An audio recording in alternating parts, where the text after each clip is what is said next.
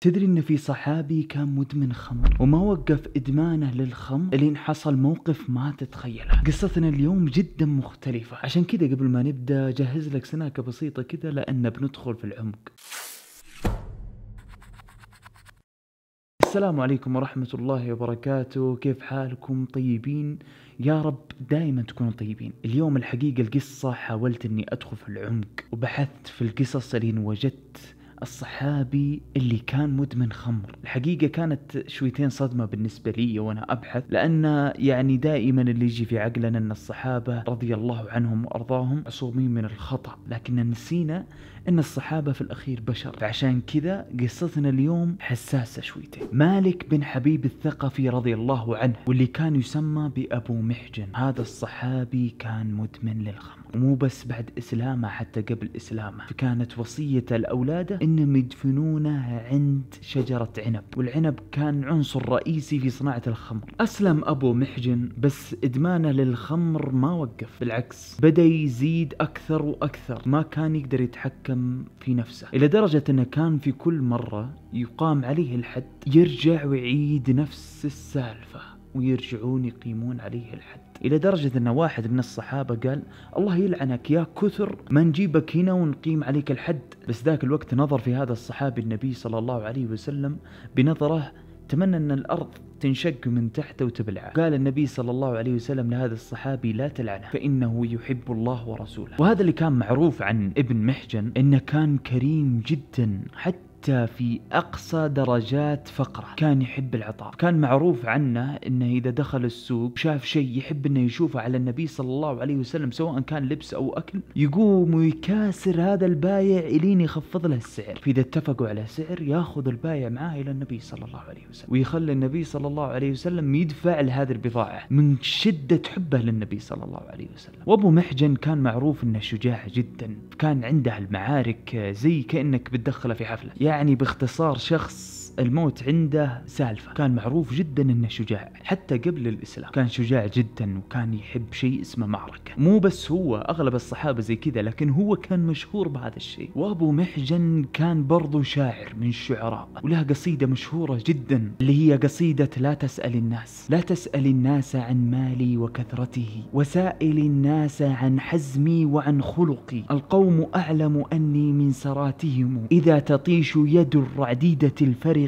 قد أركب الهول مسدولا عساكره، وأكتم السر فيه ضربة العنق، أعطي السنان غداة الروع حصته، وعامل الرمح أرويه من علقي، عف المطالب عما لست نائله، وإن ظلمت شديد الحقد والحنق، وقد أجود وما مالي بذي فنع، وقد أكر وراء المحجر البرق، وأهجر الفعل ذا حوب ومنقصة، وأترك القول يدنيني من الرهق، قد يعسر المرء حينا وهو ذو كرم، وقد يثوب سوام العاجز الحمق، سيكثر المال يوما بعد قلته، ويكتسي العود بعد اليبس بالورق.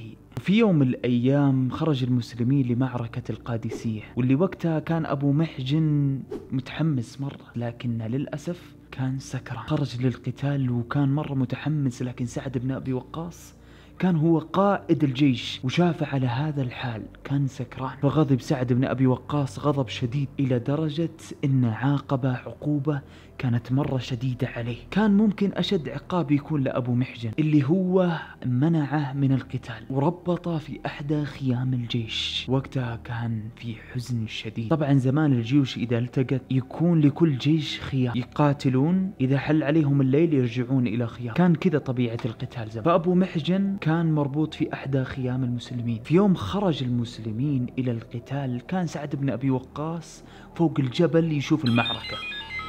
هذا دق في وقت غلط. كان سعد بن أبي وقاص فوق جبل يتابع المعركة، وما شارك فيها بسبب تصلخات كانت في فخذه من كثرة قتاله وركوبه للخيل. كان لسعد بن أبي وقاص خيل اسمها البلقاء، واللي كانت مربوطة عند الخيام. اشتد القتال وبدت أصوات السيوف والخيول توصل لأبو محجن، واللي وقتها حزن شديد. وكانت زوجة سعد بن أبي وقاص موجودة، واللي هي سلمى رضي الله عنها. فقام ينادي اسمها، ينادي تنادي اسمها، ولين سمعت أبو محجن وراحت له. فأول ما دخلت عليه قال لها فكي رباطي أرجوك، ما أقدر أجلس بهذه الحال. فرفضت، حاول فيها أكثر من مرة رفضت. فقال لها اسمعي، لو مت بترتاحوا مني. خلاص مات أبو محجن، ولو نجوت وعد مني أني أرجع وأربط نفسي من جديد. جلست سلمى تفكر في الموضوع، ووقتها قال هذه الأبيات: كفى حزنا أن ترمى الخيل بالقنا، وأترك مشدودا علي وثاقيا، إذا قمت عناني الحديد وعلقت، مصارع دوني قد تصم المنادية، وقد كنت ذو مال كثير وأخوة، فقد تركوني واحدا لا أخاليا، فلله دري يوم أترك موثقا، ويذهل عني أسرتي ورجالي، حبسنا عن الحرب العواني وقد بدت، وأعمال غيري يوم ذاك العوالي، فلله عهد لا أخيس بعهده، لئن فرجت لا أزور الحواني.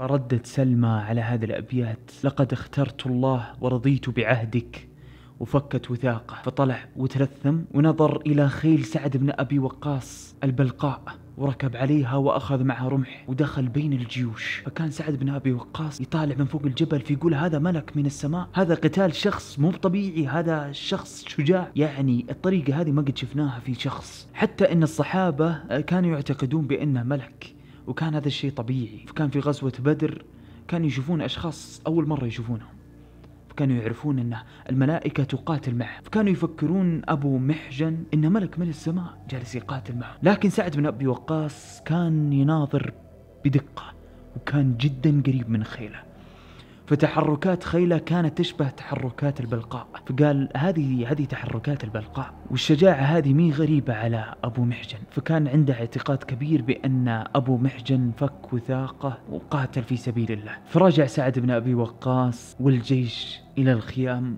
واللي وقتها سلمى رضي الله عنها سألت سعد بن أبي وقاص: كيف قتالكم اليوم؟ فقال لها إن شاف جندي من جنود الله، وكيف كان هذا الجندي يقاتل بالشكل الشجاع هذاك. طبعا سعد بن أبي وقاص وقتها كان عنده شك إن أبو محجن، بس ما كان متأكد. فقال والله لو أني ماني متأكد إن أبو محجن بربط لقلت إن أبو محجن، لأن عندي شك. فقالت سلمى رضي الله عنها: هو أبو محجن، أنا فكيت وثاقه. وقالت له القصة اللي حصلت لها، وكيف إن عاهد الله بأنه ما يقرب الخمر مرة ثانية. وقتها بكى سعد بن أبي وقاص، ذرفت دموعه، وقال فكوا قيده وجيبوه لي، يعني قصده أبو محجن. في يوم جاء أبو محجن، فقال سعد بن أبي وقاص لأبو محجن: والله إني لأرجو الله أن لا أجلدك على خمر بعد اليوم. فرد أبو محجن: والله لا أشرب الخمر بعد هذا اليوم.